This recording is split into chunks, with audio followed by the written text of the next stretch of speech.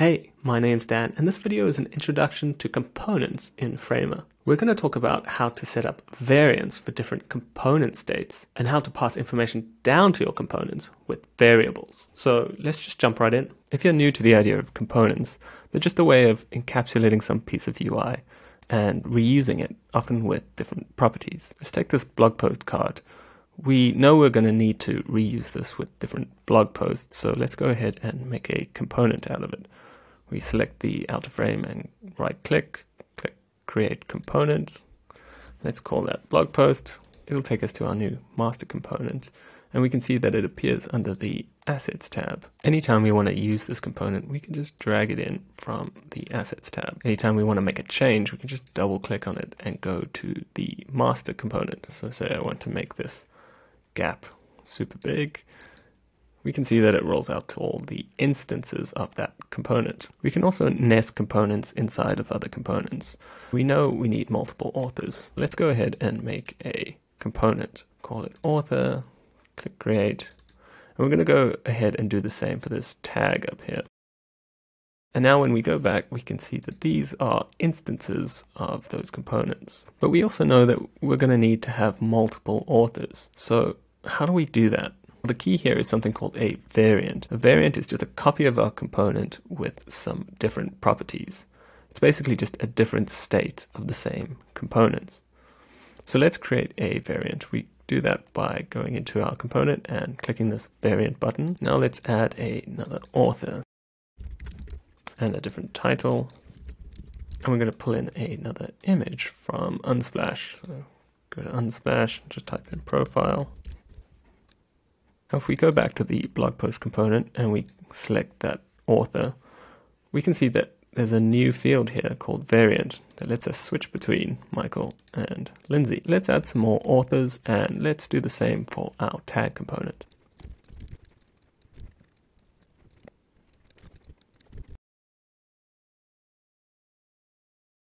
Okay, now that that's all set up, we can switch between variants of both of these components.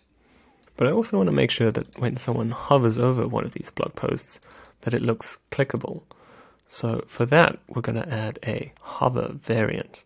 Framer has this shortcut set up for us. We just click on this hover/pressed button down here, select hover, and we have this new variant.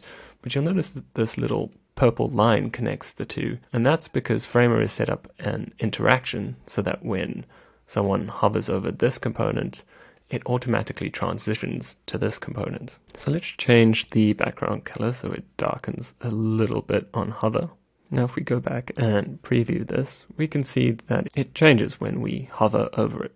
One quirk about variants in Framer is this concept of a primary variant. Basically, this means that if we make any change to our primary variant, those changes also happen in our hover variant or any other variant. So if I change the gap here, we can see that it updates in the hover variant below it. This is handy because we don't have to update all of our variants every time we want to make a change. If we don't want our hover variant to change, we can just override it like so. We can also reset that override by right-clicking and selecting Reset Overrides. Another important thing to understand about variants in Framer is that if you add a new element in a variant, it gets added to all the other variants, but just hidden. So if I create another variant here that has 3 tag components, we can see that those tags are still in this primary variant, but they're just invisible. Now, I won't go into too much detail about why it works like this, but just be careful not to delete these because it will delete them everywhere. Okay, so now that we have a handle on variants, we need to talk about how to pass different values into our component. Each time we use this blog post component, we are going to want to have different content. The way we do that in Framer is by setting up something called variables. Let's start with a simple one. I just want to change the blog post title. So if we go into our blog post component and select the title text, next to our content field, there's a little plus button. So if we press that, create variable, and for now we're going to go with plain text. You'll see that it's given it a name and a default value. I like to select text area here so that we can see more of our value. To save this, just click away. Now if we go back to our main page, we have this title field, and we can change the title to anything we want.